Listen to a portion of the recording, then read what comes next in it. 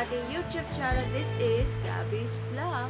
For this week's vlog, tungkol kay Elo Campos celebrating her 24th birthday. Belated happy birthday. Plus, updates about Street Fighter. Subscribe na to their YouTube channel. At kung bakit gusto ko ng mag 100 subscribers, likes, views, and comments, sana share na kayo. For our this week's vlog 153 is episode 153 entitled L at 24 plus Street Fighter 6. Here's your vlog. Langit, wala nang higi. Okay, simulan na natin.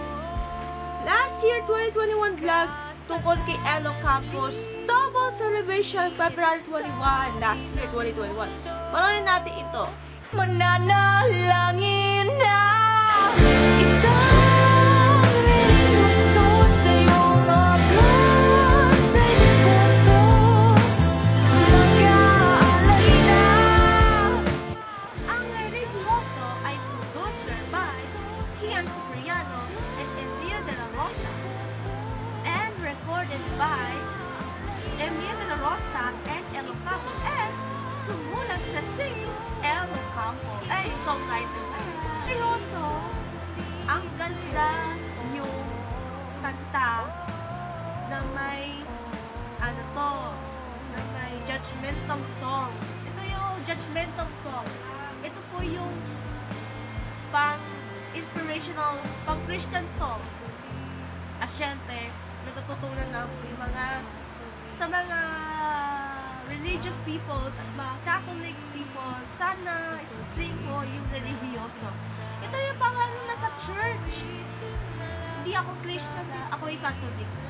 Kaya, I think yung birthday ko is maganda yung expression at maganda yung kanta. Para siyang protestant song.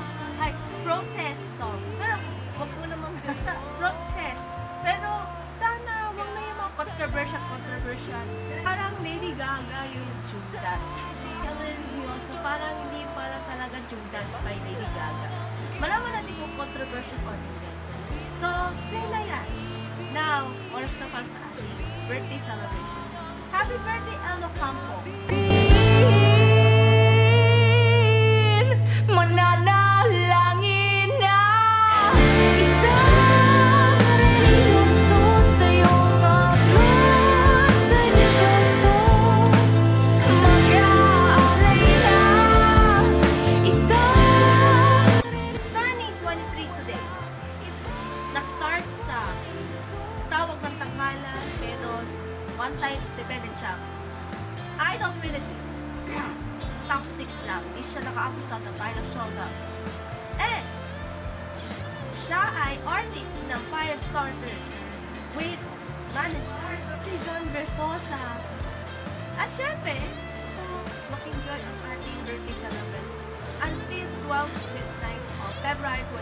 Happy birthday! And this is a first single of the Religiosa last year on the OC Records. Birthday, Gabriel Cervantes Ocampo! Elo Campos! Yan, ito po.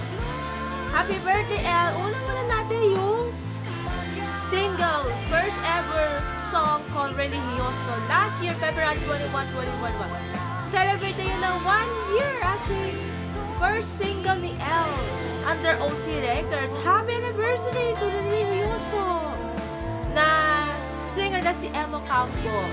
Siyempre, kinanta ng na composer na si Elo Campos and produced by Kian Cipriano. And happy anniversary to El song.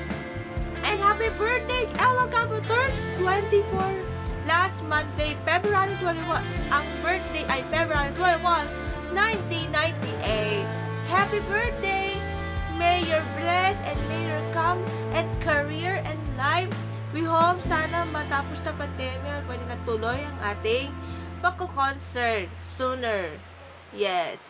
Happy birthday and belated to Elo Campos. Now it's time for the updates about Street Fighter.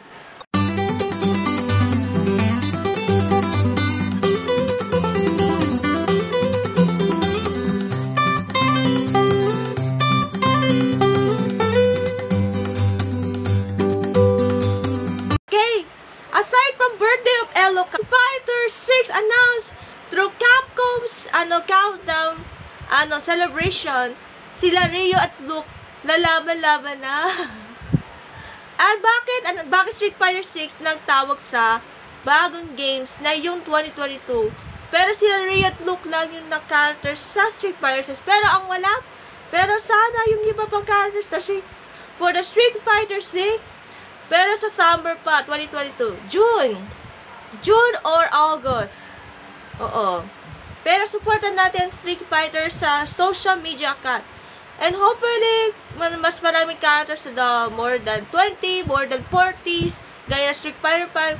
Sana supportan natin ang Street Fighter for the newest Street Fighter 6 games sa PlayStation 5 coming soon under Capcom.